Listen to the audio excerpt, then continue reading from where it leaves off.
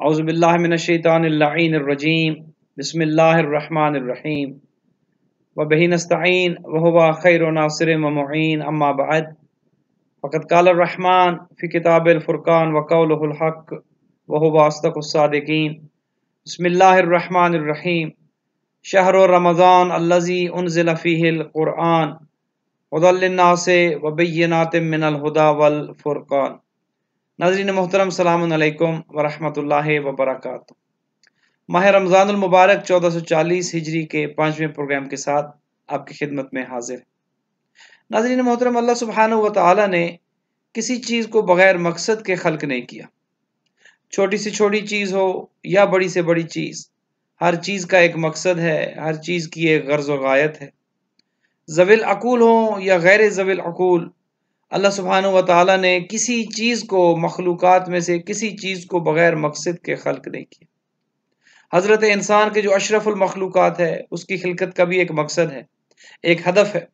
یہ الگ چیز ہے کہ انسان اپنے ہدف زندگی کو نہ سمجھے، اپنے مقصد خلقت کو نہ سمجھے، انسان اپنی معرفت حاصل نہ کرے، اس میں انسان کا قصور ہے۔ اللہ سبحانہ و تعالیٰ نے بغیر مقصد کے انسان کو خلق نہیں کیا، بلکہ خود قرآن میں یہ ارشاد ہوا سورہ مومنون میں، افحسبتم انما خلقناکم عبثا، اے انسان کیا تو نے یہ گمان کر لیا ہے، کیا تو نے یہ سوچ لیا ہے، کیا تو یہ خیال کرتا ہے کہ میں نے تجھے بغیر مقصد کے خلق کیا؟ حالانکہ ایسا نہیں ہے۔ اور اگر ایک انسان فکر کرے، تدبر کرے، تو یہ بات سمجھ میں آتی ہے کہ کائنات کی چھوٹی سے چھوٹی چیز بغیر مقصد کے خلق نہیں ہوئی۔ ہر چیز کا ایک مقصد ہے، ہر چیز کا ایک فلسفہ ہے، ہر چیز استعمال میں آتی ہے اور اس کا کوئی نہ کوئی ہدف اور کوئی نہ کوئی مقصد ہے کہ جس کے لیے اس چیز کو خلق کیا گیا۔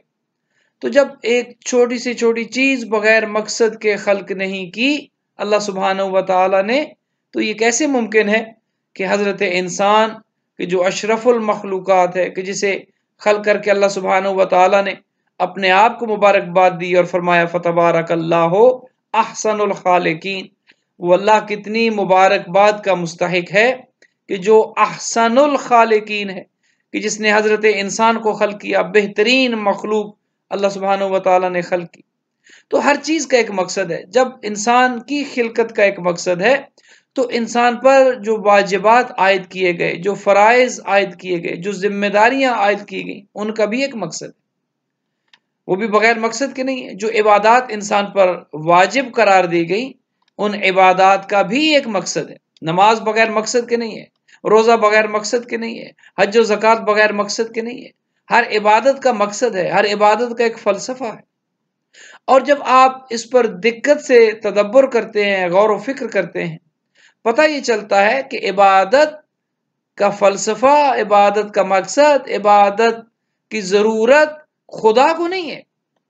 اگر انسان عبادت کرے گا تو خدا کی خدائی میں کمی یا زیادتی نہیں ہو سکتی۔ انسان سجود بڑھا دے گا، نماز زیادہ پڑھے گا، روزے زیادہ رکھے گا، تو خدا کے مقام و مرتبہ میں اضافہ نہیں ہونے والا۔ اور اگر خدا پوری مخلوق اگر خدا کو چھوڑ دے تو خدا کے مقام میں کمی واقع نہیں ہوتی۔ گویا عبادت کا فائدہ خدا کو نہیں ہے، عبادت کا فائدہ خود حضرت انسان کو ہے۔ بے شمار فوائد ہیں، ایک فائدہ نہیں۔ چونکہ ہماری گفتگو روزے کے حوالے سے ہے، تو روزے کا بھی ایک فائدہ ہے۔ روزے کا فلسفہ کہ روزہ کیوں واجب کیا گیا؟ خدا کیا یہ چاہتا ہے کہ انسان بھوکا رہے، پیاسا رہے، غذا موجود رہے، پانی موجود رہے اور انسان جو ہے وہ اس کے قریب نہ جائے؟ کیا خدا یہ چاہتا تھا؟ نہیں، ایسا نہیں ہے۔ خدا انسان کو بھوکا رکھ کے کوئی مقصد حاصل نہیں کرنا چاہتا، بلکہ اس کا ایک فلسفہ ہے، بھوکا رکھنے کا ایک فلسفہ ہے۔ فقط بغیر کسی وجہ کے بھوکا رکھنے کا کوئی فائدہ نہیں، اس کے پیچھے ایک فلسفہ ہے۔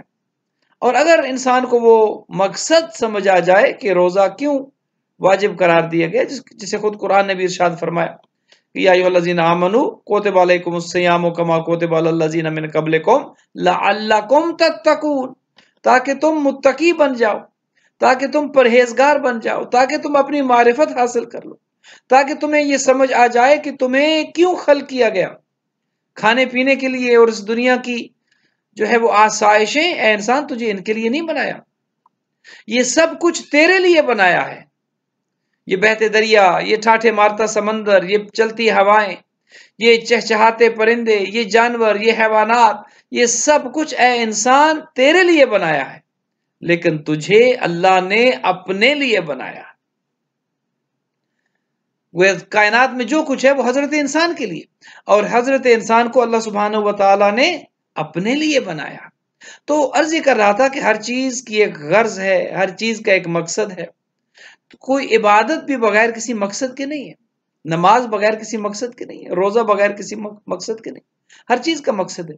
تو روزے کے حوالے سے جب ہم گفتگو کر رہے ہیں تو روزے کا فائدہ خود حضرت انسان کو ہے. روزے کا مقصد ایک تو یہ کہ انسان صاحبان تقوی میں شمار ہو جائے گا، وہ متقی بن جائے گا، وہ پرہیزگار بن جائے گا، وہ گناہوں سے اپنے آپ کو بچا کے رکھے گا، وہ اللہ کی نافرمانی اور معصیت سے خود کو روکے گا. چونکہ روزے کا فلسفہ ایک یہ ہے کہ روزہ انسان کو برائی سے اور بے حیائی سے روکتا ہے.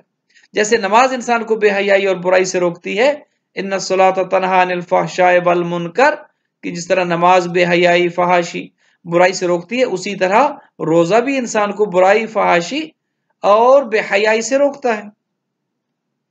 لیکن روزے کے جہاں پر روحانی فوائد ہیں وہاں پر روزے کے کچھ جو ہے وہ جسمانی فوائد بھی ہیں، بے شمار جسمانی فوائد.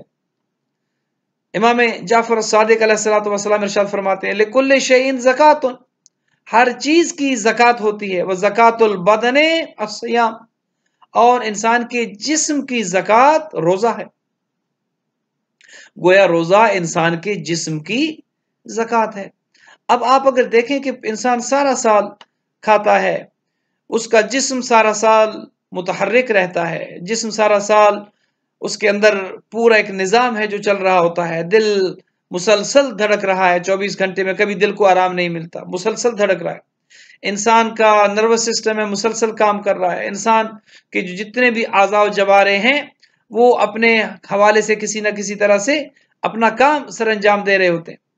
اور جب مسلسل ایک چیز چل رہی ہے، اب دیکھیں انسان اگر آرام نہ کرے، اس کو نیند نہ ملے، وہ آرام نہ کرے تو انسان کا جسم متاثر ہوتا ہے.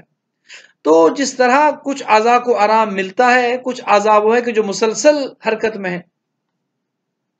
اب ایک چیز، ایک مشین ہے جو آپ استعمال کرتے ہیں، اگر آپ اسے مسلسل استعمال کرتے رہے تو ظاہر ہے کثرت استعمال سے اس کی عمر کم ہو جاتی ہے، اس کی عمر میں کمی واقع ہو جاتی ہے.